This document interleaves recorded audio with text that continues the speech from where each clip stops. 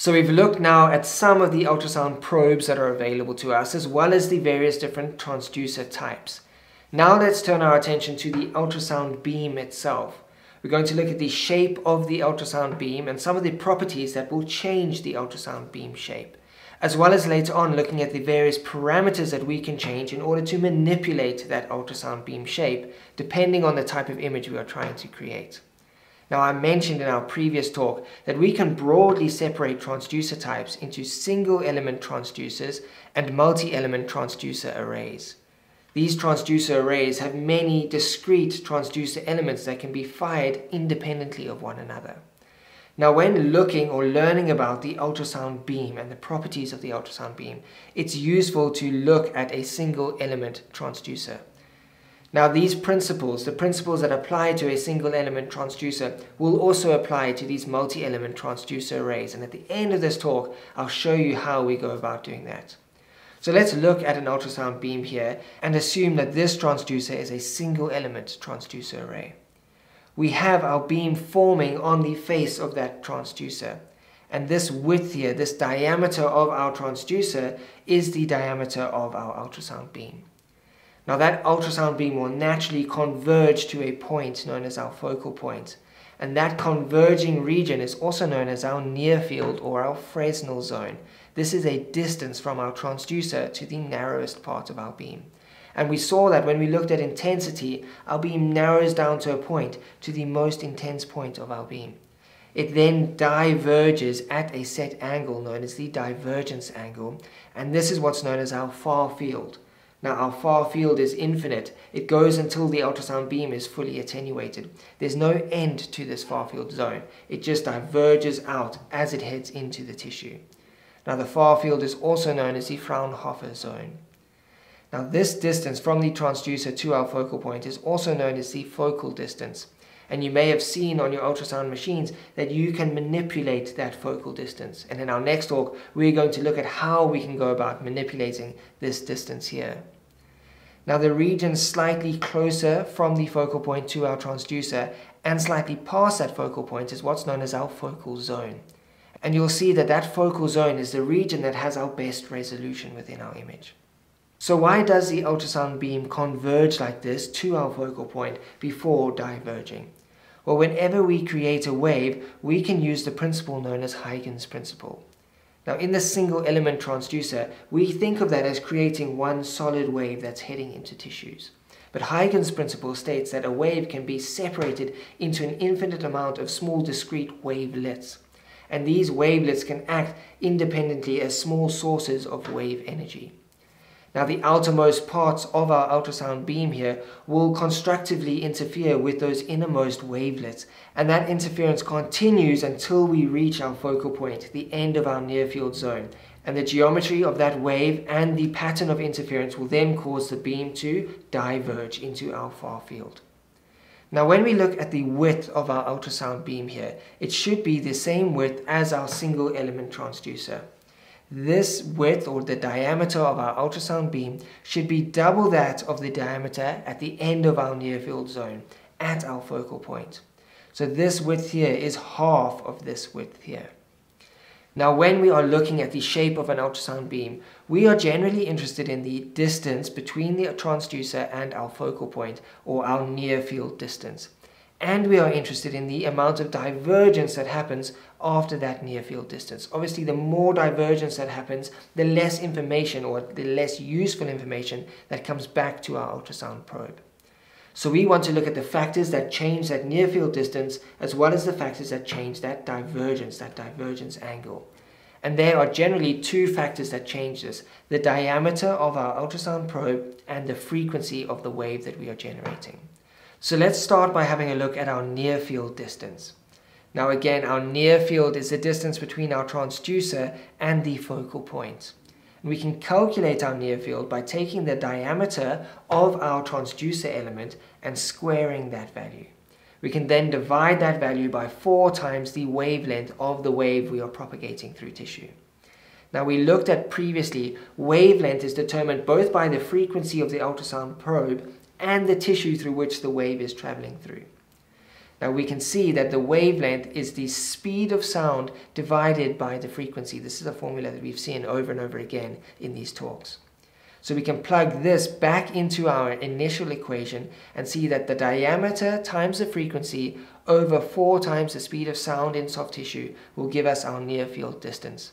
Another way to write this is the radius of our transducer element, half the diameter squared, over the wavelength of our wave. But I prefer to use this equation here because once we've substituted our speed of sound and our frequency into this equation, we can get this equation at the bottom here. Our near field distance in soft tissue is equal to our diameter in millimeters squared times our frequency in megahertz over 4 times the speed of sound in soft tissue. Now the speed of sound in soft tissue, I've written it as millimeters per second here, 1.54 millimeters per second, to ensure that all our units are the same. Now I have very rarely seen this question asked where you actually ask to calculate specific values. What is important to understand here is what does changing the diameter of our transducer element do to our near field distance, and what does changing the frequency of our ultrasound probe do to our near field distance. You can see that as we increase the diameter of our transducer element, we increase that near field distance, the depth at which our focal point is within the tissues. The same, perhaps counterintuitively, happens for frequency. The higher the frequency, the deeper our focal point will be. Now people often get this confused because we think of high frequency as attenuating early, and that's true. The higher the frequency of the ultrasound wave, the faster that wave attenuates. But that has nothing to do with the shape of the ultrasound beam heading into the tissue. The higher the frequency, the slower that convergence of the ultrasound beam based on that interference of our wavelets in Huygens principle, and the deeper our focal point will be. So the take-home point here is as we increase diameter of our transducer element and as we increase the frequency of our wave, we increase the depth of our near field, the depth of our focal zone. Now the second thing we look at when looking at the ultrasound beam geometry is the divergence angle, how much that beam diverges after it's reached the end of our near field. Now again, this far field has no set limit. It's continuous until that beam is completely attenuated. Now we can use this formula here, sine theta, theta being this angle here, equals 1.22 times the wavelength divided by the diameter of our transducer here. Again, we can substitute wavelength here for speed over frequency. Now speed in soft tissue is constant, 1,540 meters per second. And this 1.22 is a constant here. We see that our diameter and our frequency are now the denominator in this equation. As our diameter increases, this angle gets smaller. As our frequency increases, this angle gets smaller. So the wider the diameter of our transducer element, the less divergence there is. And the higher the frequency of our ultrasound probe, the less divergence there is. So increasing frequency and increasing diameter prevents that beam from diverging too much. We get more information coming back towards our ultrasound probe because those returning echoes are in line with our ultrasound probe. The lower the frequency or the smaller the diameter of our ultrasound transducer, the more divergence there is, the less information that we'll get back from our far field here. Again, this is something that we don't necessarily need to calculate. We more need to understand that the diameter and the frequency affect that far field geometry. So we've looked at two things, our near field and our beam divergence. And we've seen how diameter and frequency affect both the distance of that near field as well as the divergence of that far field beam. Now both of these factors refer to the primary ultrasound beam that is being propagated within tissues. There are two separate ultrasound phenomena that I want to touch on just so that you're aware of them. The first is what's known as side lobes here. We can see our primary ultrasound beam here in blue being propagated into tissues.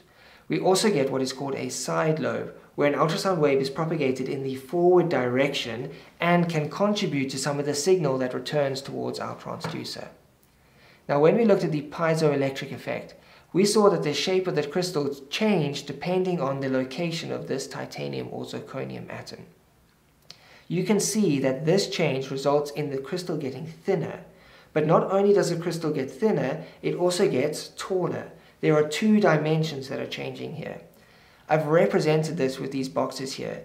We have our crystal changing from a cube into a rhomboid. We see the thickness of the crystal is changing, and it's that thickness change that allows for propagation of our ultrasound wave in the primary beam. But a second thing is changing. The height of our crystals is also changing. And not only the height in the y-axis, but also the width in the z-axis is changing. Into the slide here, we are getting radial expansion of our ultrasound transducer elements. So not only is that thickness changing, but also the crystal is changing in diameter here. And it's this change in height of our ultrasound crystals that causes a separate wave or side lobe to be propagated into the tissue. Now there are a couple of ways that we can reduce the amount of side lobe that is created in this tissue. Continuous ultrasound waves, high quality factor ultrasound waves, have greater side lobes. Waves with a low quality factor, a high dampened wave, will have less side lobes. So the more we dampen our transducer elements, the lower our quality factor, the less these side lobes will come into effect. We can also reduce the amplitude of the waves that we create on the peripheries of our transducer element. If this is a multi-element transducer array, we can decrease the intensity of the waves that we create on the edge here in order to prevent these side lobes from interfering with our primary image. And the last thing we can do is reduce the width of our individual transducer elements. In our multi-element transducer array, we can reduce the width of those single transducer elements to less than half the wavelength of our ultrasound beam that we are propagating. And when that width is less than half, we get reduction in the amount of side lobe that is created. So to reduce the amount of side lobe produced by our ultrasound machine, we can firstly dampen our ultrasound wave, reduce the quality factor. We can narrow our transducer elements to less than half the wavelength of our ultrasound beam. And we can reduce the amplitude of these peripheral waves that we create here. Now there's another type of wave that is produced off-field from our ultrasound transducer. It interferes less with the image that we are creating, and this is what's known as the grating lobe.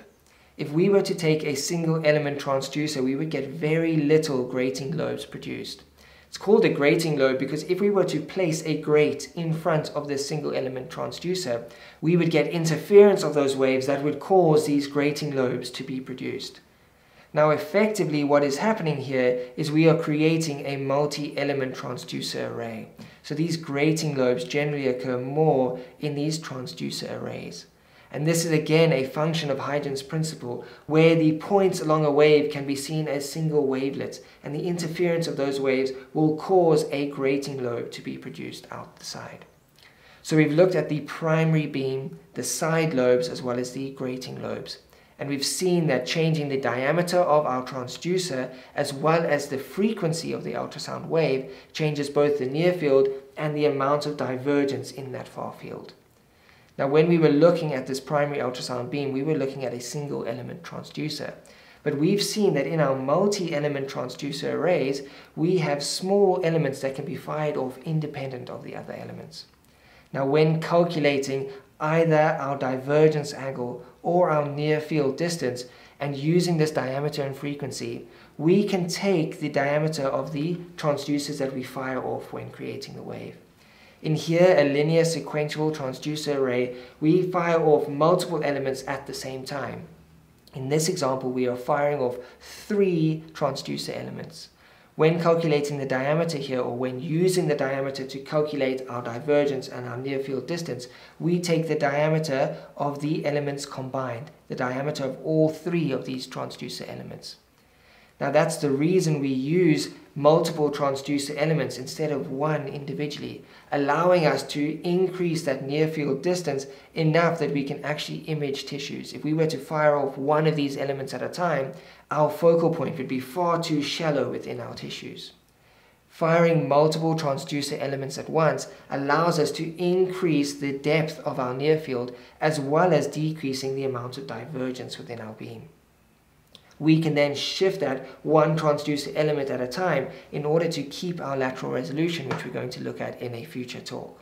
The take-home point here is that as we increase our diameter and our frequency, we increase our near-field distance, our focal point, as well as decreasing the amount of divergence within our wave.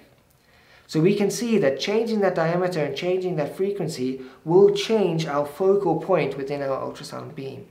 And we've seen that in a phased array, we can manipulate that ultrasound beam in order to steer that beam through tissues. So in the next talk, we're going to look at the various mechanisms that allow us to change that focus as well as steer that beam, as well as looking at spatial compounding, which allows us to get a crisper ultrasound image. After that, we can then go on to look at ultrasound resolution. Again, if you are studying for an exam, I have linked a question bank in the description below, curated multiple past paper questions and answered them in video format. And it's a great way to test your knowledge, see where your gaps are within your knowledge. So if that's something you think you'd find helpful, go and check that link out. Otherwise, I'll see you in the next talk where we look at focusing, steering, and spatial compounding. Until then, goodbye everybody.